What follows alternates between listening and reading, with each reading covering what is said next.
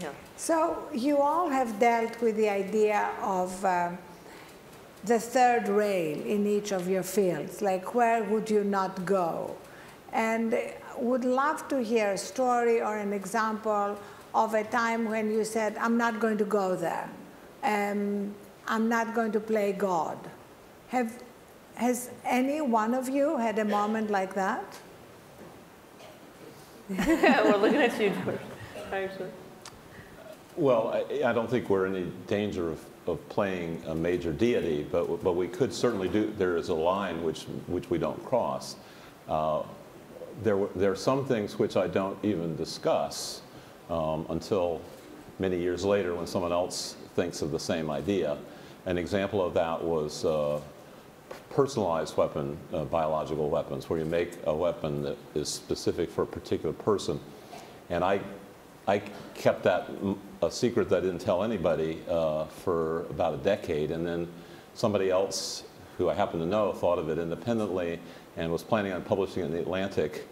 And I said, do you really want to do this? I mean, you know, this is enabling for no particular purpose. And it was framed in terms of Barack Obama being the target.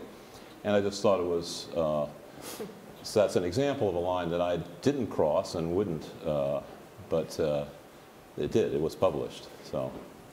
Should the decision not to publish something that in the hands of the wrong people could wreak devastation be a matter for government regulation?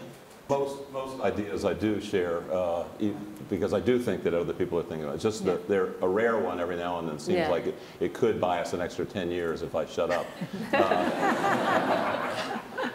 But I think it's because we talk about these ideas so far in advance, the ones that we think that we can protect, that ethics can stay ahead of technology, not just catch up, but stay ahead. So the world of science fiction writers and Hollywood can come up with scenarios that are well outside of our technical capabilities, but are inside our abilities to have a discussion among the entire population. And by introducing it to millions of television or movie watchers, for example, book readers, magazine readers, that is how we start the discussion before it's technically possible. And there are many of these things. We've been worrying about designer babies since before the first IVF in 1978.